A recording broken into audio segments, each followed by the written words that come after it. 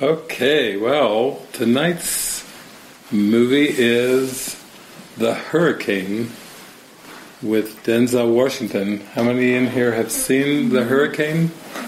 Okay, just JP. You're all in for a major treat tonight. And what stirred me to show The Hurricane tonight is it's such a good miracle movie, is that before I took off with Deanna to go to Dallas, actually just as I was getting ready to go with Deanna to Dallas, I got an email from a man named Robbie Grayson, who's a publisher. And he wrote to me and he said, "Dear Mr. Hoffmeister, I'm publisher for the book The Bully Within, A Journey of Consciousness by Dale Crow. Dale wanted me to contact you about how your work is his, quote, new favorite. I've attached a review below that surveys Dale's book, a story about a former athlete who found enlightenment in prison and is obsessed with teaching others the message of love. With gratefulness for the work you do, Robbie Grayson." And here's the cover of The Bully Within. Kind of got the splattered blood, and there's your boxer, that's him, and then that's the back of him, the shadow with the kind of the splattered blood, and the bully is in red, within A Journey of Consciousness, Dale Crow, with David Garcia. So apparently he's in prison, and his publisher sent me his book with a beautiful little note attached saying he's getting into our stuff in prison, which really relates to the movie tonight, because Denzel and this whole movie, this is based on a true story. The movie tonight is based on a true story, and it's quite inspiring. So he went on, it goes on to talk about a journey of consciousness. And it's kind of interesting how it starts off, a journey of consciousness. Imagine, this is the promo for the Bully Within. Imagine answering someone who inquired the whereabouts of Dale Crow with, "There never was a Dale Crow." Now imagining responding that way if you were Dale Crow. To most ears, that sentence would sound like a nonsense statement or an evasive maneuver. For Dale Crow, it is neither. Dale means, quote, valley in Hebrew. That's fitting because I felt squeezed between two mountains for most of my life. After going to war with that duality for almost 40 years, I've learned that there never really was a Dale Crow. Saying that there's no real Dale Crow sounds like a riddle, but it's actually a truth that means a lot to me. And then it's an autobiographical play-by-play transformation of former up-and-coming cruiserweight boxer Dale Crow, the transformation from bully into an enlightened man. The Bully Within is a book about spirituality, not boxing. In it, Dale seeks to answer his own riddle. From the first page of the prologue, he paints a detailed brush, strokes the deceptively benign beginnings of his volatile past. He talks about being born in Ohio. That's interesting. That's where the body of David was born. Trying to impress his father, getting into boxing, and then having some losses that opened up a chasm of loneliness, which was what spurred him on to seek larger doses of ego-driven attention from an early age. And then he obviously was driven into his inward journey. But it's cute because it's got Mom and Dad and Little Dale. This is up from the publisher's promo that they sent to me. And then if we go down a little bit, as those are actually his maternal grandparents. And then you go down, you get to see... there's 4 of them there, and he's the second one. This is him growing up with his four buddies. I'm just zooming in so you can see him as a teenager. And then Here he is on an ESPN Fight with Michael Moore. He's on the right, and Michael Moore is on the left. So here's his professional boxing career on ESPN. You'll see how this relates to the movie tonight too. The Hurricane is a nickname for Hurricane Carter. Some of you know that wind in the Bible, the wind is often representing the Holy Spirit, and the hurricane is a huge gale force of wind, which he needs in this movie because he's going to be unfairly accused, seemingly, as the world would judge it, and he's got to have all the wind in his heart carrying through. And then here's one of him a little bit later on. There's our buddy Dale. I'll give you the little rundown here. And here's Dale today. You can see his smiling face, his tattoos. He's got his watch on, hand in the pocket. But I think, as far as I know, I think he's still in prison. And he got a couple of my books, Unwind Your Mind, Back to God, and Quantum Forgiveness. Wait, what's his name? So, Dale. Oh, I think I sent him those books. Yeah, you. Well, Tamara. Where's Tamara? She helped me. She helped. Yeah, you guys. His wife Holly. Okay. Oh my God! This is so you sent him the book, and he read them. I think he read them in prison. Because that was how he got in touch with what we're doing. So anyway, I sent a reply, and basically I wrote, "Dear Robbie, thanks so much for sharing this heartwarming book and the story. I've shared it with some of my very dear friends. Please give my love and congratulations to Dale. I would love hearing from him, and if you feel to give him my email address." And then when I typed that, the Holy Spirit said, "Oh, you have to give him your postal address because he's still in prison and he can't get email out. Or put postal mailing address," and I put P.O. Box 789, Camas, Utah, 84036. So we're recording this. Any of you around the world want to send me your stories? I take a little PR moment here. Once again, that's P.O. Box 789, Camas, Utah, 84036. And you hear Tamara, and you hear these are the ones that send you, Nicholas, send you the stuff. It's my pleasure. So anyway, Robbie writes back to me right before I'm going to the airport. I'm in the vehicle, and I'm like, "What's this?" David Hoffmeister, "Thank you for your prompt reply!" Exclamation. "I forwarded your email to Dale's wife, Holly, who received it right before Dale called. He was elated!" Exclamation. "Holly told me that she had just ordered him the following books: Purpose is the Only Choice, Going Deeper, The Mystical Teachings of Jesus, The Peace of God is My One Goal," the Varley's book. He has read the following: Choosing Inner Peace, Unwind Your Mind, Back to God, Quantum Forgiveness. I just got off the phone with him, and he wanted me to let you know that he loved Quantum Forgiveness! Exclamation. I'm sure that you will hear from him via snail mail. Thank you for all that you do! Exclamation.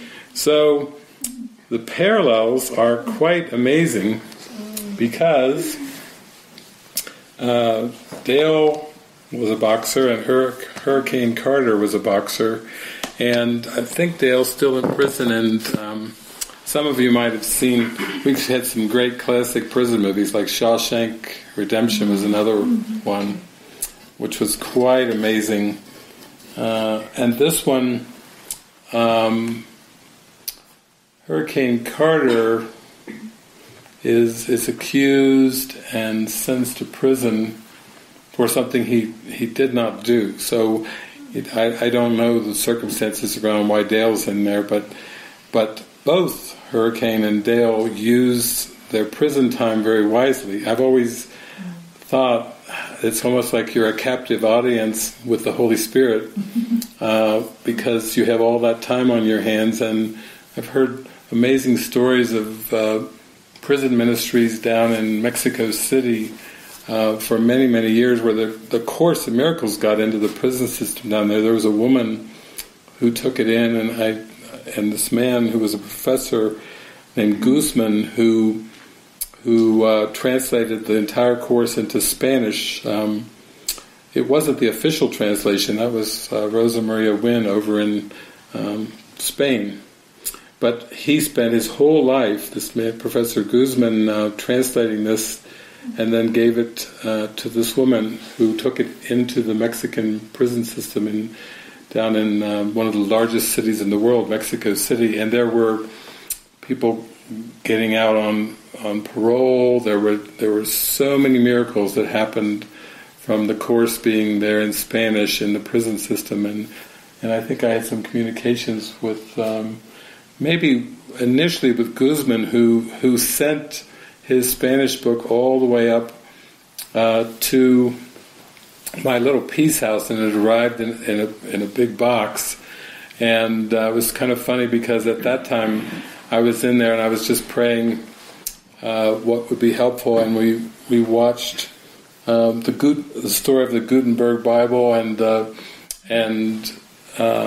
how I believe it was a German monk had translated the Bible, which was only in Latin at that time, into German so that common people could read the Bible.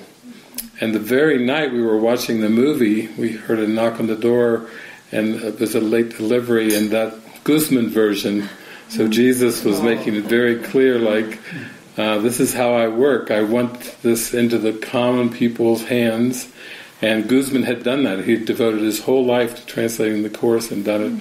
And in this movie, it's really a good movie because he has to have an enormous faith and determination to go beyond the grievances and go beyond actually the belief in mistreatment. I think that's something that most people on this planet deal with on a daily basis. The victim mentality is so rooted and so deep. It can be minor things. Maybe it's not somebody accusing you of a crime or throwing you in prison, but every day their ego will rise up with its victim mentality, trying to say that you've been mistreated by someone or something, or even it could be even a mosquito bite. It could be anything that's a version of it. And I think what I liked about the crucifixion was Jesus was using, and the Holy Spirit, they were using an extreme teaching example,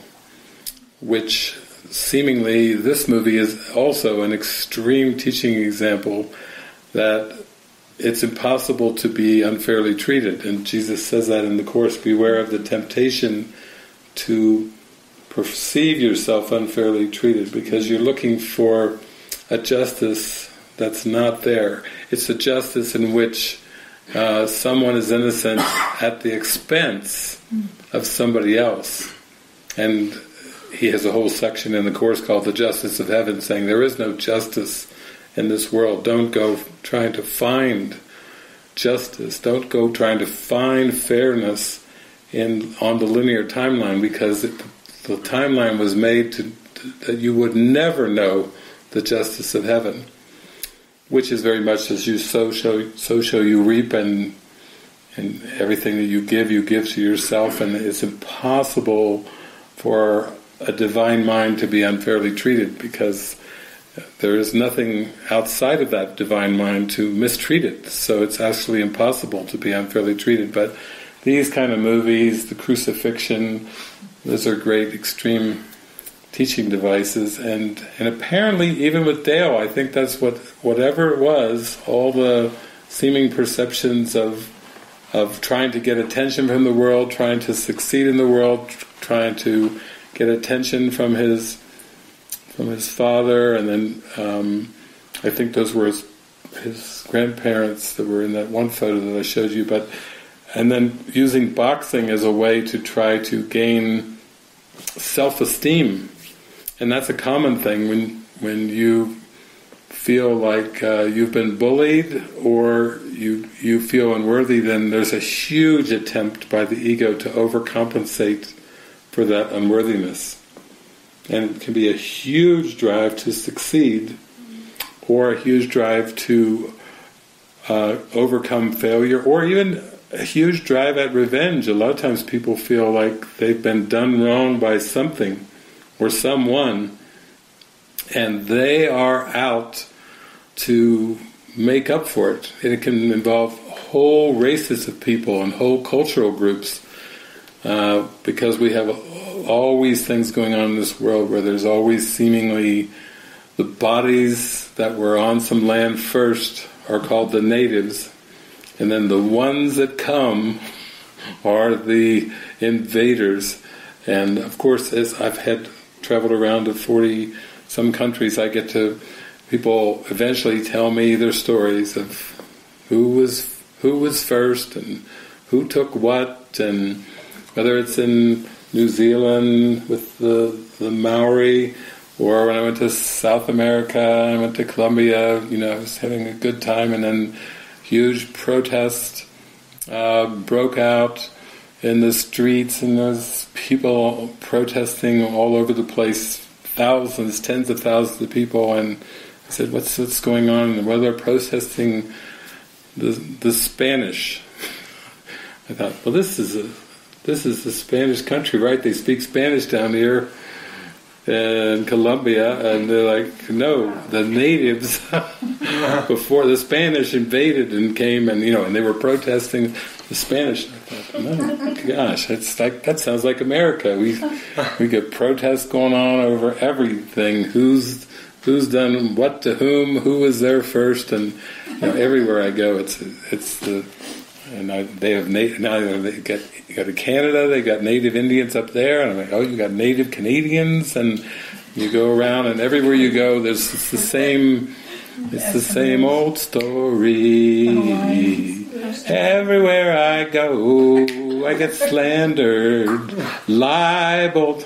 I hear words I never heard in the Bible, and I'm so tired. I'm so tired, and I'm trying to keep the customers satisfied. Whoa, whoa, whoa, whoa, whoa, whoa, whoa, whoa, whoa. That's Simon and Garfunkel. But that's channeling Simon and Garfunkel. It just was the perfect song. Jesus always has so much fun with these things, because there's always the perfect song for the moment. So, but that's what is good about this movie. So, it's good. It's the kind of mind watcher, which is good. You watch one of these things, and if you have any kind of inkling of starting to, it starts to bring up that feeling of being mistreated or overlooked or treated in any way, shape, or form unfairly, then that's good. It serves its purpose, and then it's heartwarming. That you'll get to hear the very, very, very famous movie line in here. You'll know what it is when it comes out. It's extremely famous. You'll always remember this until you ascend, then you'll forget it. You'll always remember this until you ascend, then you'll go, what was that? Oh, it doesn't matter. But it's really good. You'll know it. You'll know it when it comes on there. I think it's Denzel gets to deliver it. So, okay, that's it. We'll just let it play straight through to the end, and it's beautiful. It'll be a great 2.5-hour meditation. It's 2.5 hours long? I think it is, yeah. So I'm just telling you, if anyone starts snoring, we'll just have Nicholas come and carry them out for Or we'll just let them snore. You have to practice with the snoring. If they lose it, they can't make it 2.5 hours. So. You're going to be truly helpful. Yeah. Does Kelly set up if she knocks? Yeah. I told her to text me. Okay. She'll text, so maybe we could even pause the movie and just welcome her, and because she's coming maybe around. She told me, because I just texted her before this, she thought she'd arrive like at 8. 8, okay. Right at 8. That's good. That's not that far. Very good. Okay, well, the famous line, hate put me into prison, love's going to bust me out. You see how that applies to the whole human condition? That's the answer to everything. It seemed like it was a movie about a boxer, but it's not. It's not really a movie about a boxer at all.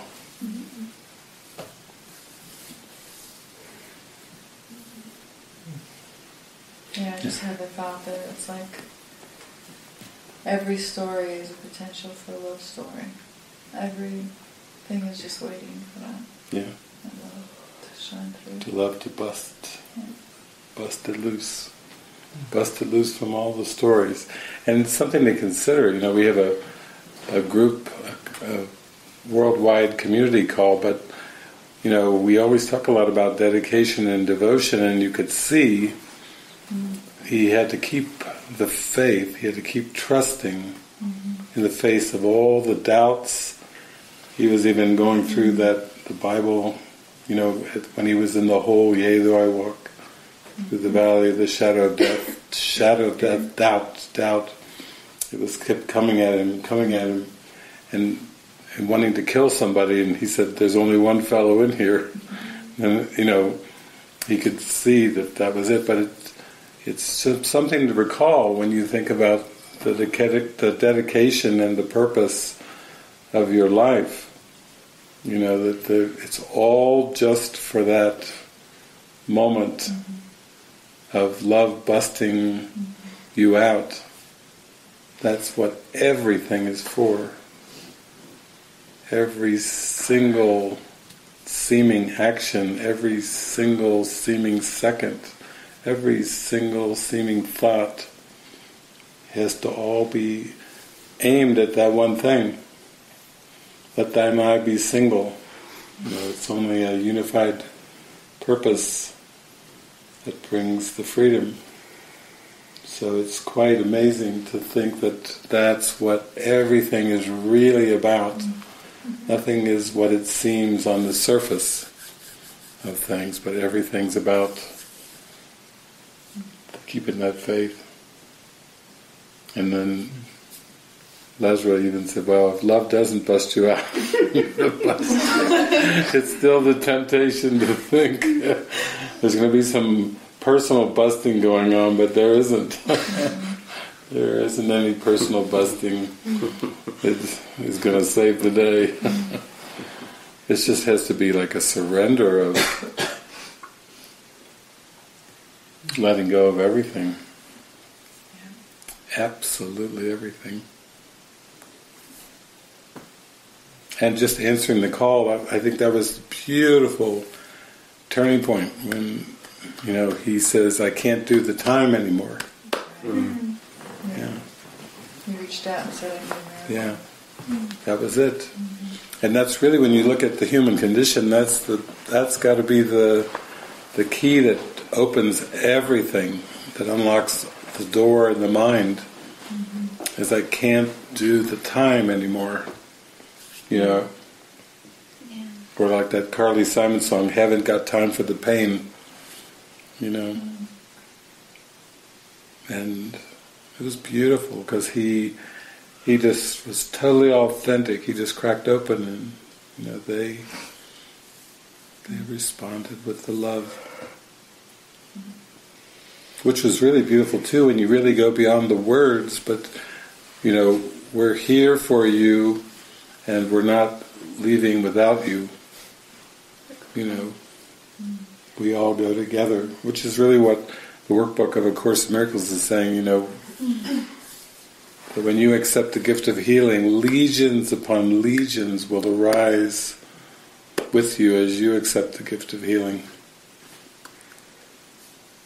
Diana and I were just in Dallas, Texas, and when we were there at that church, and we waited till the last day, and it was coming down to the last session on the last day, and then one of our hosts, she came up and during the break, and she said, I have questions here. She had very serious, her major questions about the Course. What does it mean? What's it talking about? Which is good, because that's what we want. We want somebody to come with all their doubts and face it and ask all their questions. And it was beautiful that she was able to do that, because she could accept certain things, but certain things just didn't fit for her. But it was beautiful. It was such a call for love, and I think it just we had a bursting final session there because the call was sincere. That's what it always comes down to. God hears the prayer of the heart and answers. You come to that.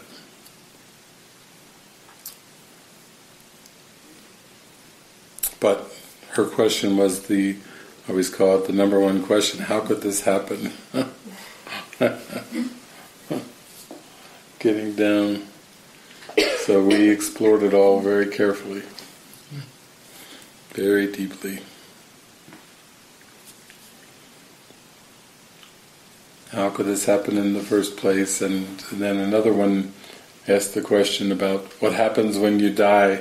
I thought, oh, great, bring it on in big D. Let's go deeper than the questions and go into an experience, and it was beautiful.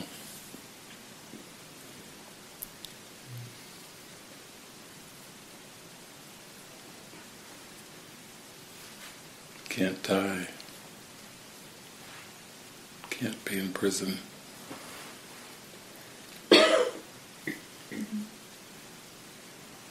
And it's great when you get to that point in your mind where you say, like he did, like Hurricane said, I can't do the time. Oh, glory, hallelujah. Can't do the time anymore. It took that.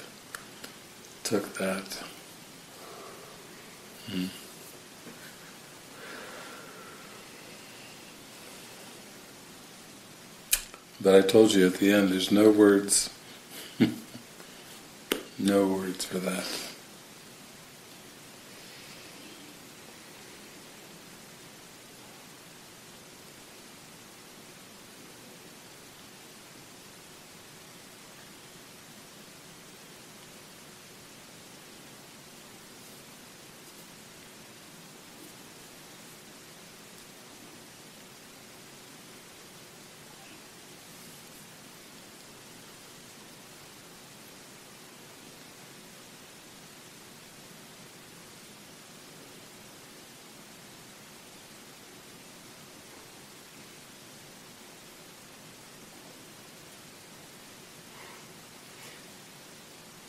I'm just so overjoyed to be here.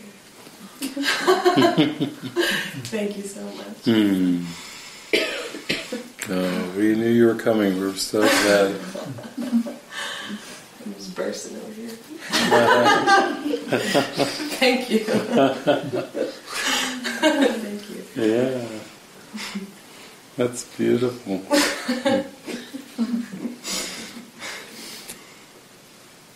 Yeah, we had a feeling you would burst, so that's why we waved the green light and waved you on in. Bring her on in. We will never refuse a burst.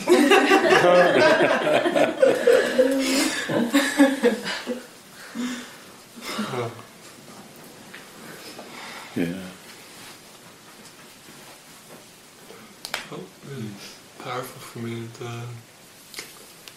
There was that, like, I took it as an all or nothing scene where basically they were saying, like, if he refuses this, it's like, it's all gone, you've lost, like, everything, there's no chance of you getting out. And it was like, that I can't stay here anymore. It's like, I can't be at plan B. Yeah, it's been coming to my mind lately, just that fact, like, if you have a plan B that, I don't know, like, you can't have a plan A then, because you can't commit fully. If there's any plan B, it divides your mind. Like, you can't have the full experience of it. And just, that scene was so powerful, because, like, it's like, you know, in some sense, it's like risking everything.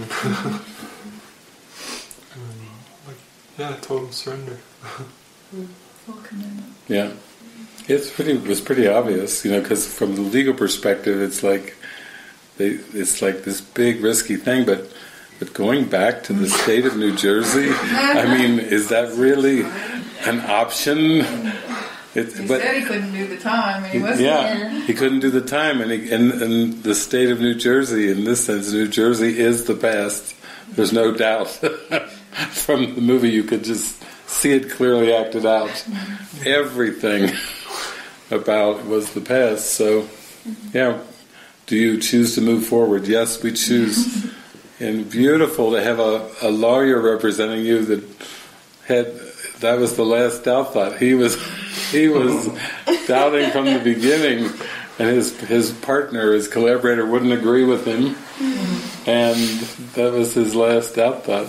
And I could see the thoughts getting reflected, like at one point when they come to visit him, and they're all fired up, you know, we're moving here, we're not leaving without you, and they're all fired up, and he said, that's going to stir up, it's going to bring enemies that you've never met, it's going to, and then, you know, when the warden called him in and literally laid out like the threat, that was just a reflection. The warden was just reflecting his own concern for their well-being.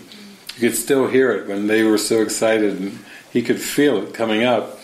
And he said, I can't protect you in here. It was still that protectionism coming up, which is still doubt. Whenever you feel somebody has to be protected, then it's really just a fear of the truth, the fear of the love.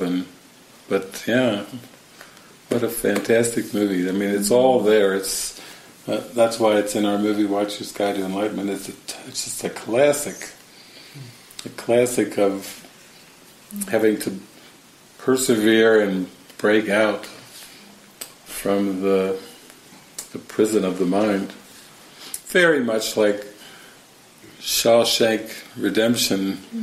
It was funny, the other day I happened to click on a movie site, and the Academy of Motion Pictures had rated the top 100 movies of all time. And the top of the list was Shawshank Redemption. That's the Academy of Motion Pictures. You know, that's all the people that vote every year for the best pictures.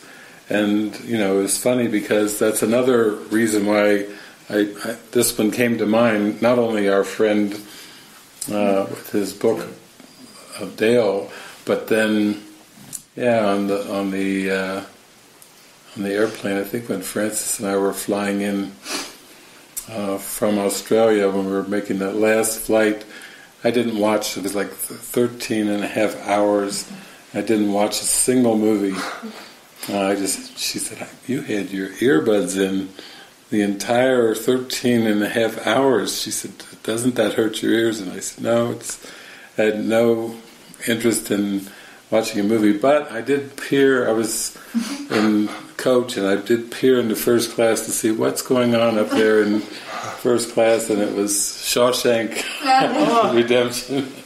So I did see off in the distance, and I thought, okay, we'll pay attention. Maybe another one. Yeah, we'll pay attention to that. So yeah, it started to. Then when Dale wrote in, and his Robbie, his publisher, that started to stir, like, spirits pointing us at something here. What is it? And it's like, oh, it's the hurricane. Perfect. Oh, I haven't seen Shawshank. Nicholas is like, oh, he's loving it. This journey, new movies. Another new movie. I remember putting it on my desktop and I just, it's not time yet. It's been like over like 2 years now or something. I was like, it doesn't feel like it's time. Mm-hmm. But it's amazing because when Suzanne and I were at the monastery the other day, we just kind of took a pause and she asked me to just open up the book and see what Spirit had for us. And actually, the part I opened up to was called The Fear of Redemption. It was like really I only read, I think it was the first paragraph, but it was so, like, just, I fell into a meditation or something. It's very powerful. Yeah. I've forgotten about this. Yeah, it's all orchestrated. Tonight was the hurricane. Tomorrow we've got our community call, and Kelly coming. I feel it. The ingredients are just We're getting right. one more ingredient tonight. It's like the ingredients are coming. Yeah, Ricky comes tonight. Ricky Ricky comes tonight, and a little pinch of this and a pinch of that. We keep stirring. Kelly comes. And Eric might do a concert tomorrow night. Eric is stirring it on. That's so cool. And what is today's? This is just the 6th of December, so This is we're St. coming. Nicholas Day. Yeah, we're coming in. We're coming in. This is St. Nicholas Day. We're coming into the holidays, and spirits just put a little pinch of this in, stir. It's good. Get your spoons out. Taste before it's baked. Just take a little taste of it. That was always the best part for me. I was always waiting for my cookie dough. Back before we had chocolate cookie dough ice cream, we would have chocolate chip cookie dough just to eat it, right? No need for baking. No.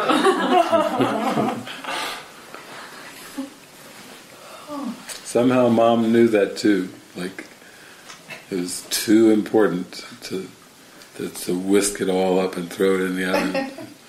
Let the spoons enter. Have allowance. Have trust. Let the spoons enter. It's very joyful. It is. It's right. Yeah. You want to lick the spoon? Yeah. Yes. Oh, we did more than lick the spoon. We got the spoons in the batter. Yeah. We did not hold back. My mom would make batter just so we could eat it. Mm-hmm. She wouldn't even make anything. Yeah. Yeah, it was more like don't resist. Like if there's something to bake, fine.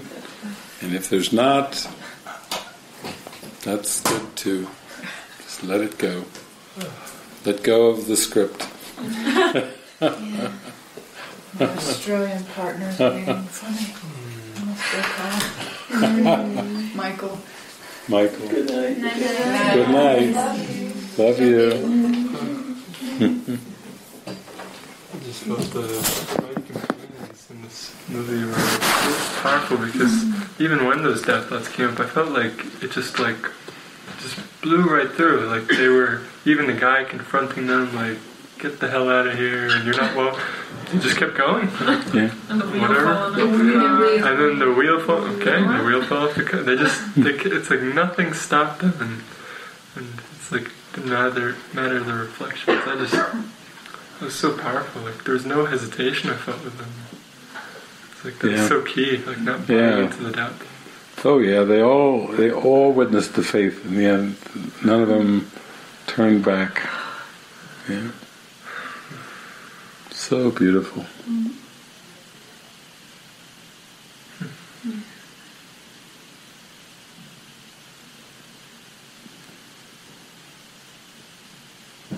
Yeah, it's such a walk of trust to do whatever it takes and not succumb to the doubt thoughts,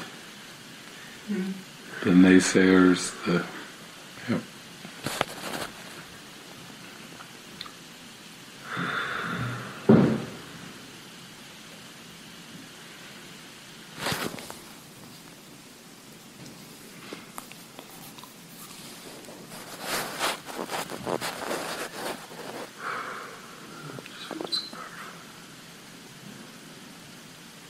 I remember we had a satsang in this room the night before Tripod passed. And it was so deep, the love was so deep, so thick. My mouth it wouldn't move anymore. The love was so strong and everything. And afterwards people were saying, "Oh, I never heard you so quiet." But it was just so much love, and that's all that there is, And then Monty shows up under Sarah's trailer and the beat goes on. Tripod, Monty, female, male, 4 legs, 3 legs. What does it matter? It's all the same. It's all the same. Just love. So beautiful. So much love.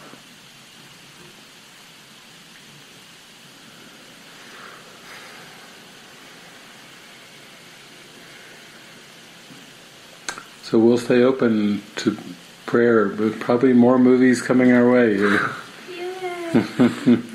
Get the popcorn ready. Yeah.